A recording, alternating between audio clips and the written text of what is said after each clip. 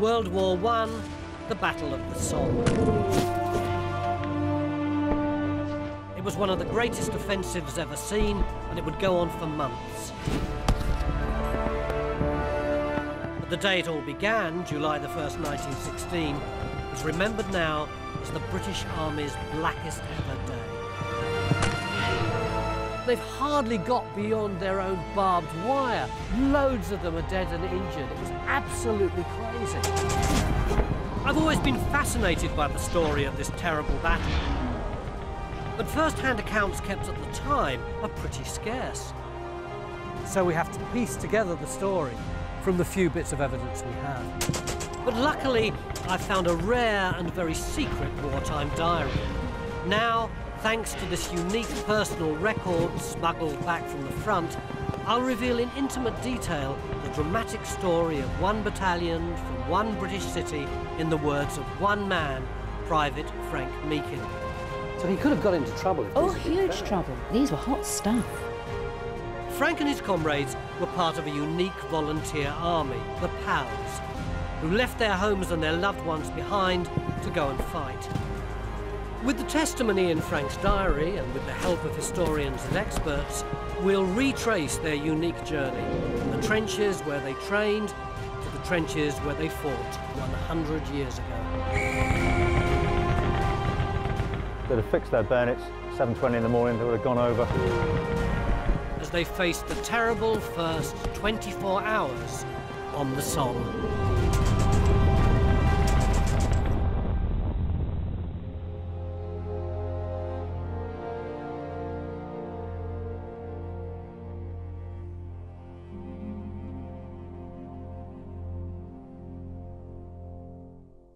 By summer 1916, what would come to be called the Great War had been raging for almost 2 years. But on the Western Front, there was stalemate, with lines of trenches and barbed wire dividing Europe from north to south. With the casualty figures rising, both sides were desperate to make a breakthrough. The time had come for the Allies to make the big push. This shallow ditch on the edge of this wood was once part of the front line that ran north to south all the way across Western Europe. And on the 1st of July 1916, in this very trench, hundreds of British soldiers went up this parapet and out into no man's land.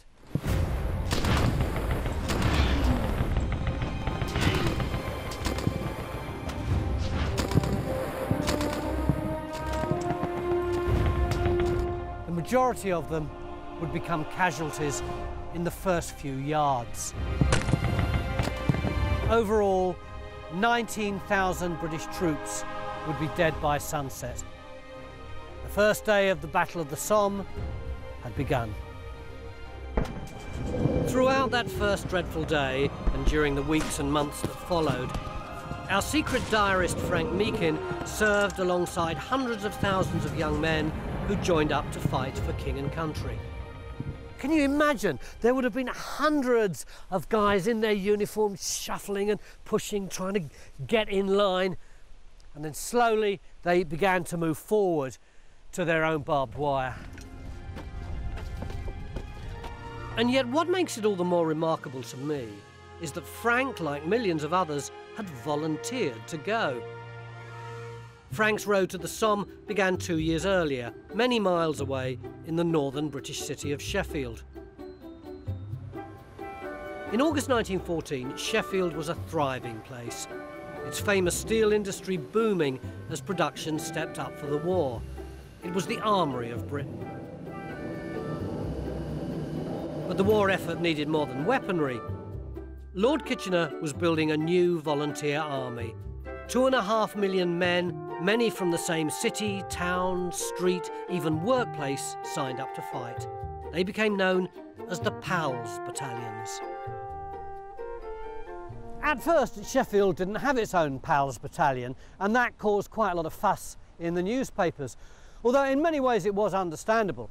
Sheffield had already contributed hundreds of young men to the old York and Lancs regiments. That's its memorial there. And it needed to hold on to a lot of its skilled young men in order to keep working in the munitions and steel industry. But it was perceived that something had to be done. And it was in those red brick buildings over there, which are part of Sheffield's University, that a couple of guys in the Officer Training Corps came up with an idea to bring Sheffield's professional classes into the war. By this, they meant office workers, clerks, businessmen, as opposed to manual workers, of which most other PALS units were comprised. It was the Sheffield City Battalion, and Frank Meakin wanted to be part of it. On the afternoon of September the 2nd, 1914, a great crowd gathered here outside Sheffield Town Hall. They were here to watch hundreds of volunteers arrive here and sign up. They came from all parts of Sheffield and beyond, all walks of life, all encouraged by the Duke of Norfolk himself, who's still here on the very staircase that they all filed up. 1,500 forms had been printed specially, and it was right here in the council chamber that Frank, along with a group of friends and colleagues, signed their names. None of them knew what lay in store. But 100 years on, we do know in detail, thanks to Frank's diary. A diary that shouldn't have existed, because keeping one was forbidden for servicemen on active duty on the Western Front. 34-year-old Frank Meakin worked as an architect actually in the town hall. Nowadays, the catchment was broadened to include men from the surrounding areas, like John William Streets, the eldest son from a Methodist family in Whitwell, Derbyshire. He was self-educated, studying in his spare time while working down the pit to help support his family. Frank and the other volunteers barely had time to reflect before they were ordered to report for the battalion's first parade. 100 years ago, this wasn't a fancy car showroom. It had a completely different function, as you can see from some of the evidence on the walls. Norfolk Barracks had been the headquarters of some of the local territorials before the war. On the 14th of September 1914, the City Battalion guys, nearly 1,000 of them, all crowded in here, waiting to start the process of becoming soldiers. And you can imagine what it would have been like. They would have known nothing. They would have been edging around, milling about, laughing, cracking gags, being nervous, until eventually some old sweats who'd been in the army before would start pulling them together into makeshift companies. But these were people who'd been at school together, been at work together, or in the same family. They didn't want just to be in the same companies, they wanted to be in the same platoons and the same sections, which is why the Battle of the Somme had such a terrifying impact on society, because all those guys who'd been together for so long were still together now when the fighting began and the slaughter started.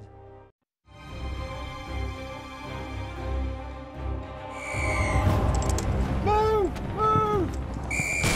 The men of the Sheffield Battalion couldn't have imagined the horrors they'd face on the first day on the Somme.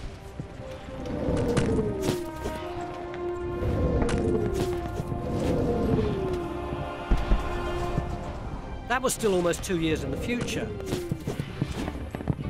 Now, after joining up, came the bane of all new army recruits.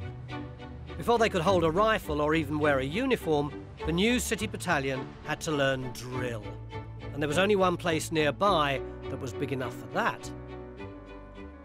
I used to come here to away matches when I was in my teens. This is Bramall Lane, the home of Sheffield United Football Club. And when I knew this place, it didn't look like this. That stand was there, and that stand was, and this stand, but over here, there was nothing. Well, I'll say there was nothing. There was a cricket pitch stretching way, way, way, way back, and beyond it, there was a cricket pavilion. And the local people loved it. They used to come here, sit in the stand, watch all the guys marching around, applauding. Well, at least they did for a bit, but after a while, everyone got really bored with that. And as you can imagine, the groundsmen got pretty hacked off as well, seeing their lovely grass being ripped to shreds. And so the battalion had to find somewhere else to do their marching. The weeks of square bashing had made the guys fitter. And that came in handy because their new barracks weren't actually in Sheffield, but up on the moors outside the city. And it was December, and the day they had to march there, it snowed. Red Myers camp was so new, in fact, that it wasn't actually finished. The lads were put to work as soon as they arrived, building huts and laying gravel paths. And if that wasn't bad enough, there was also field training and route marches in full equipment across the moors. It was a bit of a remote spot, but fortunately there were some benefits. The lads arrived here at this time of year in exactly this kind of weather. You'd have thought life would have been hell on wheels, but there was this pub and another one just down the road that they could sneak off to. They could get home at weekends. By all accounts, they had a pretty good time of it. There you go, Helen. Thank you. There was a name, was there, like a pie and something men that they were called? Coffee and bun Oh, men. coffee and bun men, yeah. And that was because everybody thought they were having such a good time.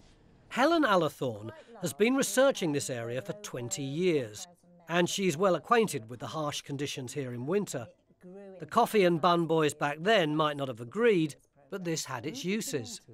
Given what was going to happen to them in the not-too-distant future, they really did need to be toughened up in weather like this, didn't they? They certainly did, and they certainly had a baptism by fire almost by being up here, because it's very high up here, very exposed. There is no tree cover where they were training. We know from the accounts that it was very bad weather, so not only wind and rain like we have today, but also snow as well that they had to contend with. The huts and gravel paths built by the guys are now long gone. In the early 1990s, though, archaeologist Helen discovered other remains of this area's military past, which had lain forgotten for many decades. I was taking some students out from the University of Sheffield, and we were doing landscape recording, and we came across these features that nobody knew what they were until we started doing a bit more research, and we discovered that these were actually rather rare First World War practice trenches.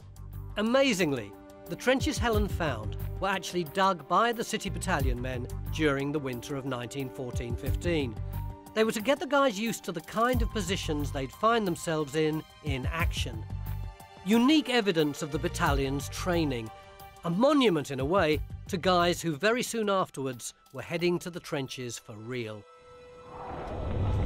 It's thanks to the Sheffield City Battalion that we've got some crucial historical detail, not only about the first 24 hours on the Somme, but also about life at Red Myers beforehand. Much of what we know comes from the others who kept diaries. One of these was written by young Private Alf Casey. His diary came to light after a house clearance a few years ago. It gives an amazing insight into life for the recruits that winter. Monday the 4th of January 1915. The rain it raineth every day. Slush and sleet, rifles inspected, physical exercises in hut, 1.5 mile run, drill with rifle in close formation. Dinner rather poor for a route march, 9 to 2:30 p.m. over Roper's Hill, Ringing Low, over at Moors, down to town, past Drill Hall to Norfolk Park, back to Midland Station, back to Red Myers. After almost 5 months of hard training, it was time for the battalion to leave Red Myers and Sheffield. For Frank Meakin, Alf Casey, Reg Glenn, William Colley and Will Streets, the drilling and the exercises were over.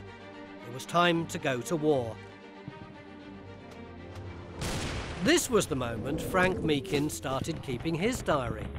But his detailed account of events leading up to the Somme remained lost, unread with his family, until they were discovered by Penny Meakin, who's been enthralled by Frank's story ever since. So these are actually Frank's diaries? These are Frank Meakin's diaries. How did you get hold of them? They were in my husband's family for 80 years. Was he related to Frank? Frank was his grandfather. In 4 volumes, they're the most complete personal diaries that remain from the City Battalion. How long did it take you to decipher the lot of them? About 20 years. No, on and off. Frank's diary is a raw and honest personal record of events as he saw them. His views sometimes conflicted with the official story. They were not allowed to keep diaries during active service. Now, Frank was quite a rebel. I can tell that from what he writes in the diaries. And I don't think it's any coincidence that he started these diaries on the first day of active service. What sort of things do they say that make you think he was a rebel? Making comments about what's going on. You know, perhaps it shouldn't have happened like that. Oh, really? So he could have got into trouble if Oh, these had been huge found. trouble. I mean, for keeping the diaries alone. I mean, yes, these were hot stuff. Frank certainly didn't hold back from describing the harsh realities. April the 26th, 1916. The idea of wasting valuable years of one's short life at this game and being treated like beasts shows that we've truly sold our birthright. He had his own circle of friends, didn't he, in the He trenches? did. Most of them he worked with in the town hall in Sheffield before they signed up. And they all signed up together. They all signed up on the first day. Trained together, fought together. Being in his mid-30s, Frank got along well with some of the older guys in the battalion who were officers and sergeants, including Will Colley and an experienced man named William Marsden, who'd been made a company sergeant major. More of him a little later. In early March 1916, they got wind that something was up. Friday, March the 3rd, 1916. There are strong rumours of moving at last. The finest rumour so far is that the battalion's to have 6 days' leave immediately after arrival in France. In April 1916, the Sheffield Battalion arrived on the Somme. Thousands of British and Commonwealth troops were being massed along the Somme front, ready for the big push. The idea was for more than 20 PALS battalions, thousands of men, to attack the German lines and break through to the open country beyond. Everyone knew it was coming, even the Germans. The Sheffields formed part of the 94th Brigade in the new and entirely northern 31st Division. Appropriately enough, they were deployed to the northernmost part of the whole front, the extreme left of the British attack. They and the other battalions of the 94th came to know this area of the trenches all too well. Down here, you can see the only area of British trenches that survived after the Battle of the Somme. Look, can you see this little dip here? That was one of the trenches. And this place was bought by the city of Sheffield after the war to honour the men of the City Battalion and also all the other battalions of the 94th who fought here on the 1st of July. Throughout May and June 1916, the guys served several tours in the line here. It was their introduction to trench life. Do we know much about what his life was like when they first arrived at the trenches? They arrive at the trenches and I think it's a bit of a rude awakening. And the conditions in the trenches are appalling, absolutely appalling. He writes of being covered in lice. He talks of rats running over them. He talks of not having a shower or a bath for weeks. Like all soldiers, food was a constant obsession, but Frank had more reason for this than most. The whole set of diaries, every day he starts with what he had for breakfast, what he had for dinner, what he had for tea. Because he had diabetes, he had to eat little and often. Breakfast, bacon. Dinner, hot meat and raisin duff, fully beef. Dates, a few, and no jam or butter. The conditions are dreadful, but Frank, the most important thing to Frank, food. Will he get his food on time? And you think that rather than it just, he liked food or being greedy, that was about managing an illness? That was managing the illness. As well as the conditions, the food, and a debilitating illness, Frank and the others had something else to deal with now. The Germans sniped them, raided them, and shelled them. And the layout of the trenches they were in didn't help. This was the lad's first experience of the brutality of war and a really hard lesson in trench warfare. These trenches had been dug by the Germans, who'd then retreated, and had been taken over by the Brits. Now, that meant that their entrances were facing this way towards the Germans, whereas if they'd originally been dug by the Brits, everything would have been the other way round, and the entrances would have been there covered by the rest of the British line. So the guys here are incredibly vulnerable. Not only that, but the Germans know the whole geography of the trenches because they dug them. On June the 17th, Frank Meekin's friend Sergeant Marsden was caught in a sudden German barrage. So on this particular day in the run-up to the battle, Sergeant Marsden and a bunch of other guys are in a dugout. They've been shot up during the course of the day. They're waiting for first aid and evacuation, and they think they're perfectly safe when wham! A Minenwerfer goes straight in through the entranceway. The rest of the guys get out. Sergeant Marsden doesn't. That was a very, very difficult day. Frank was guarding his post, and there was terrible bombardment, and so many people were killed, including a lot of his pals. And I think that's when the realisation really set in that this really was horrible. Suddenly it was all very different from the coffee and bun days at Redmire's. This was war. Frank and his pals just had to push on.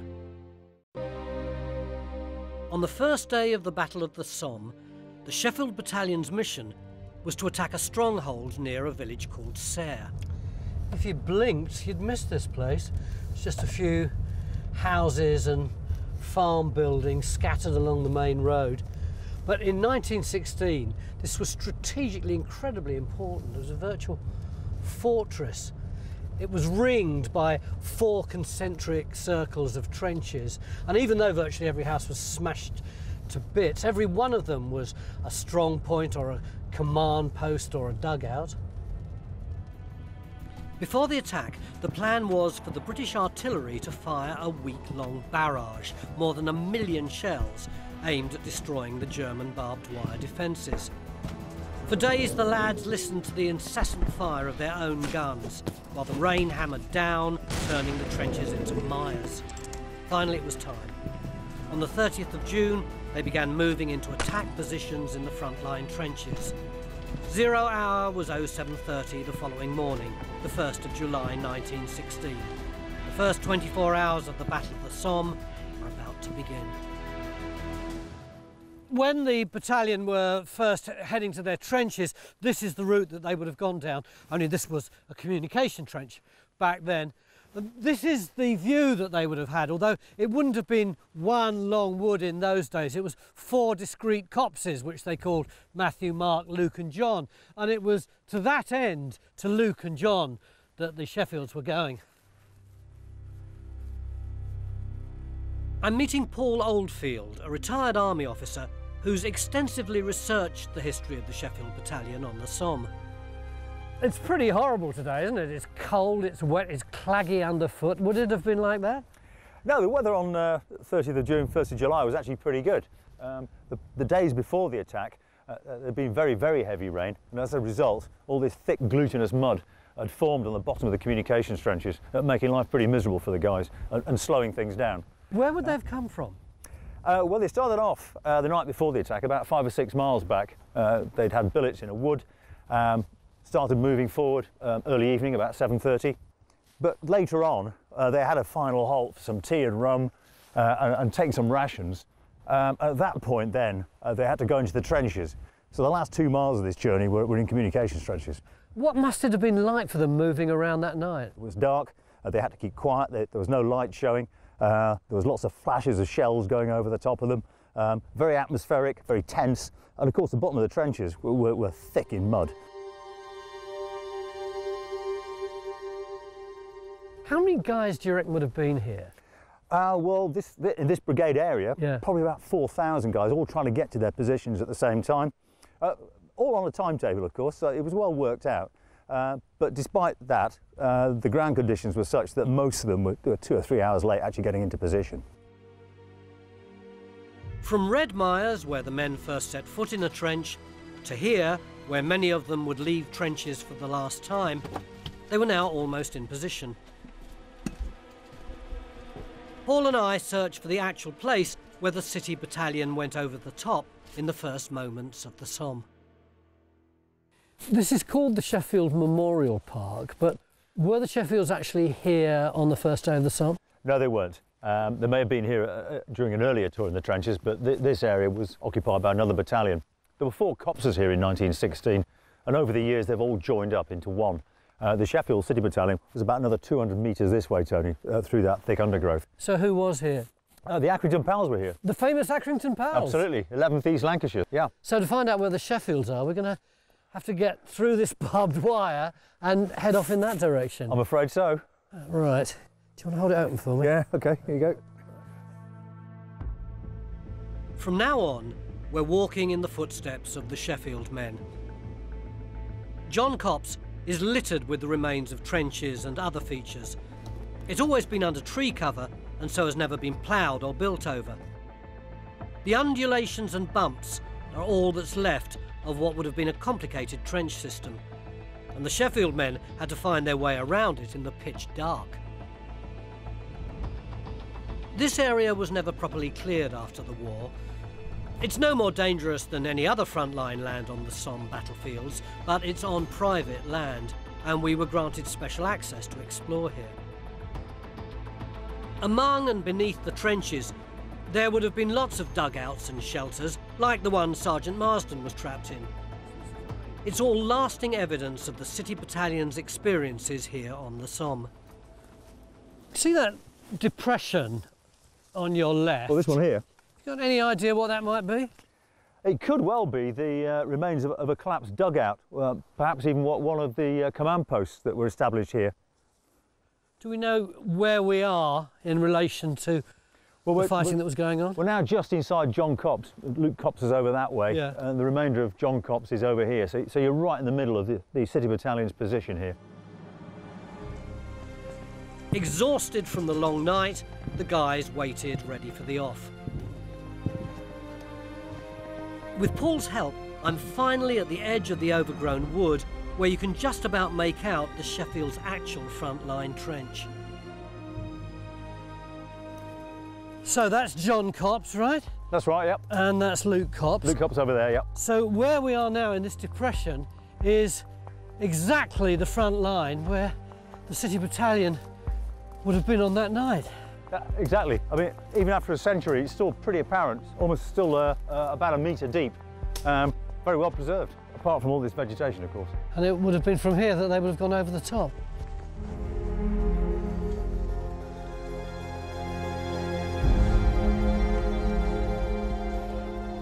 Let's fix bayonets. They'd have fixed their bayonets, 7:20 in the morning, they would have gone over and set themselves up on their start line, ready for the attack to start at 7:30. There they all were, ready to go. Frank Meakin, Alf Casey, Reg Glenn, Will Colley, and Will Streets, for whom fate had something special marked down, as we shall see later. 5 men about to go into battle. How many would return? At 7:20 a.m, the City Battalion boys are ordered to get on their ladders, get up onto the parapets.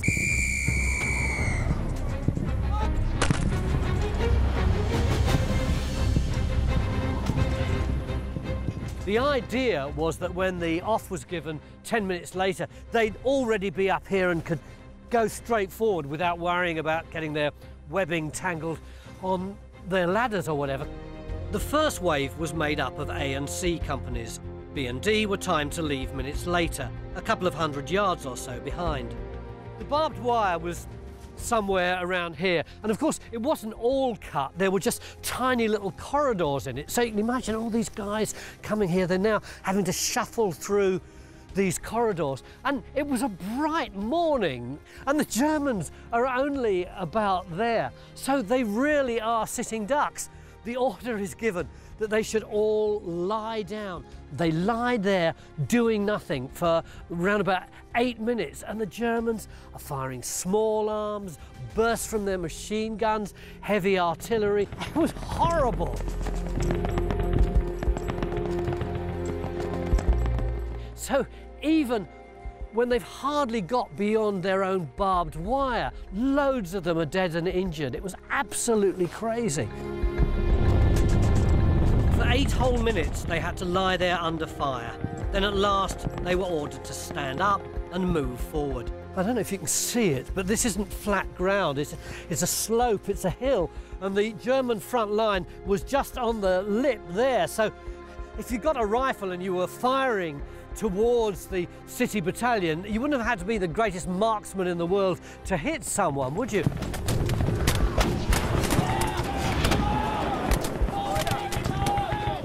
Not only that, but remember, this is the far northern end of the line, so the German flank is here, and they've got machine guns, they're firing into the city battalion. If you miss the first guy, you're likely to hit the person behind them or the person in front of them. So as you can imagine, all the guys are veering off in this direction to avoid this murderous fire.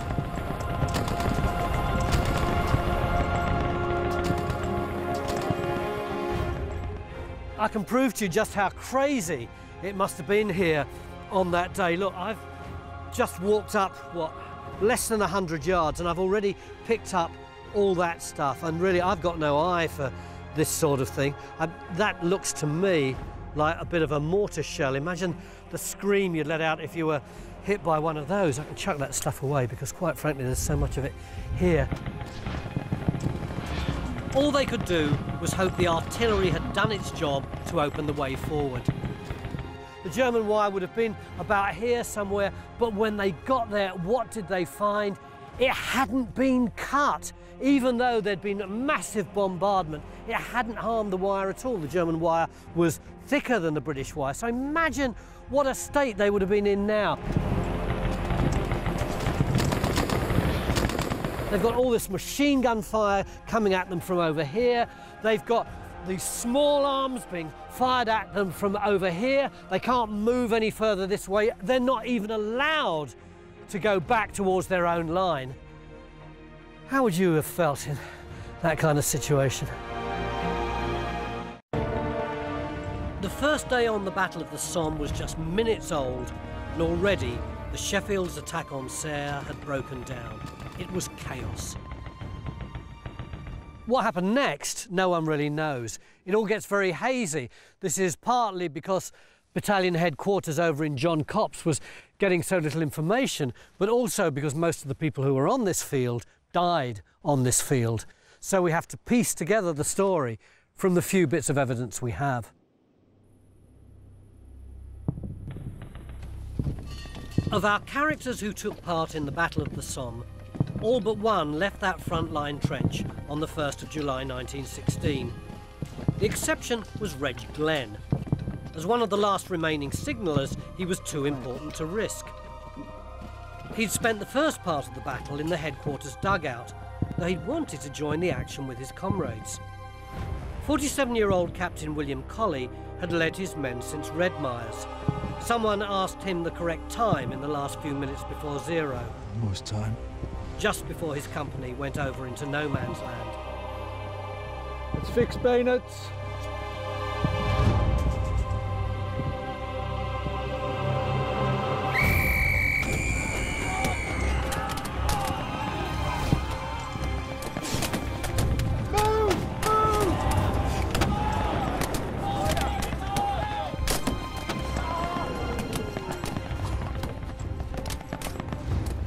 Alf Case's later diaries were lost, or he simply never wrote any more on active service.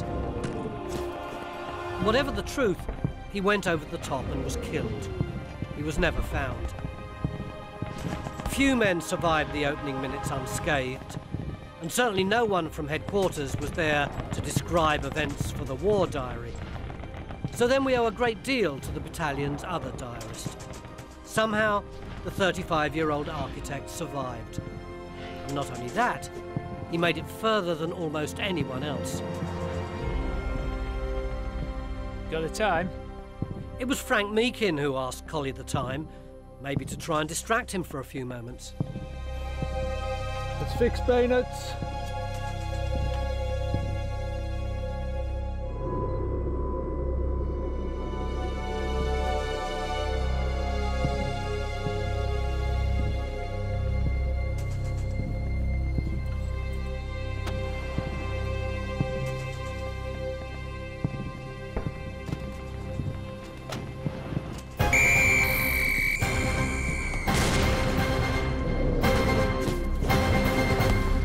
Frank Meakin said that on the long trudge up to the German line, he could see his mates on either side of him covered in blood, but it never occurred to him for one moment that he would die. He just wanted to get on with the job. When the barrage lifted, the first wave went forward. I closed up and joined them. I stumbled several times in our barbed wire and cursed freely, but probably these stumbles saved my life time after time. Eventually, he gets to the German line, can't get through, but then about 40 yards away, he can see an area where half of the wire had been blown away, but only half of it. So there was enough there for him to get snug in and be firing towards the Germans, who he could just see through the rest of the wire. The Germans were right on top of the parapets, behind the wire. They even brought up a machine gun there to face us. We made good rifle practice for a time, counting for several of them, till they took more careful cover. Frank and the others kept up this close-range fight until they couldn't hold on any longer. The other guys are saying, let's get out of here, let's go back to our line. He's saying, no, no, that would be crazy. We've got to wait until it's dark. Some of them decide to go back, some of them are hit, others of them come back and take cover by the barbed wire again, until eventually Frank thinks it's safe enough to go back. He goes back across no man's land and he hops from one crater hole to the next, sprinting, ducking down, zigzagging this way and that, until finally, just before he gets back to his own line, the whole area is thick with bodies, thick with injured. He helps patch some of them up, drags a few back into the trench. He gets into the trench himself, and that's the end of his first day. For miles along the British lines, it was the same story. A few breakthroughs in these first few hours, but mostly the attacks stalled with terrible casualties. The fighting went on for hours. There was a little lull at one time when the Germans allowed the British to clear their dead and injured away, but then the British started shelling the Germans retaliated, and the whole thing kicked off again, till eventually virtually the whole brigade had been wiped out and their bodies lay where they fell for months, until finally they were buried in one of the little cemeteries dotted around the battlefield. The Sheffield's objective, the village of Serre, remained held by the Germans until they withdrew the following year. Frank and his pals never reached the village, but in 1923 the residents donated ground for a memorial to the men who died. Private Alf Casey and Captain William Colley and others are commemorated on the memorial to the missing at Thiepval. Reg Glenn saw out the war. Over the years, he was a regular face at reunions until the final one in 1976. He was the last survivor of the original Red Myers men when he died in 1994, 101 years old. Late on this first day of the Somme, Sergeant Will Streets had led his men from the front. He was on his way back into John Copse. Sergeant Streets was wounded and made his way back to the comparative safety of his trench, but before he got there he was told that some particular guy was injured and needed help.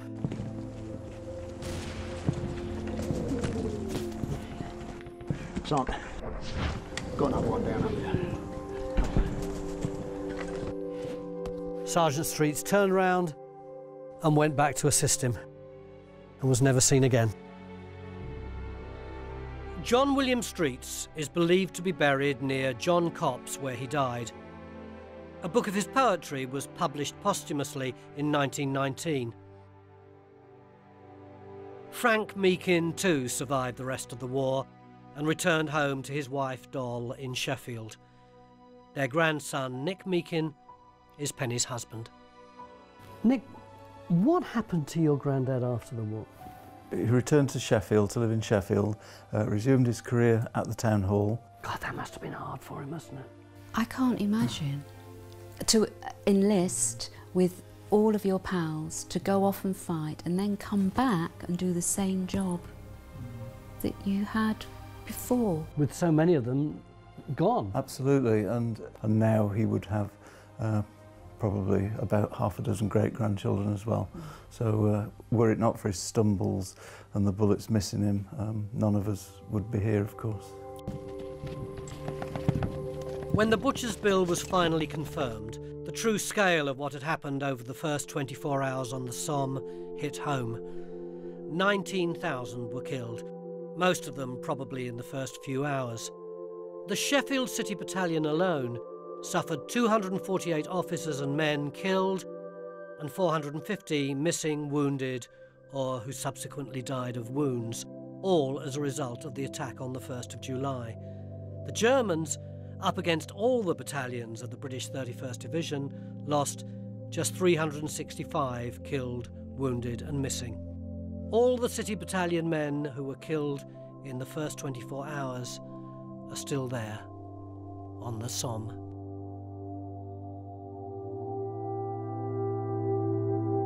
Coming up next, freedom is on the line as a wager is made that will determine George's fate. Stay tuned for part 3 of the critically acclaimed Roots.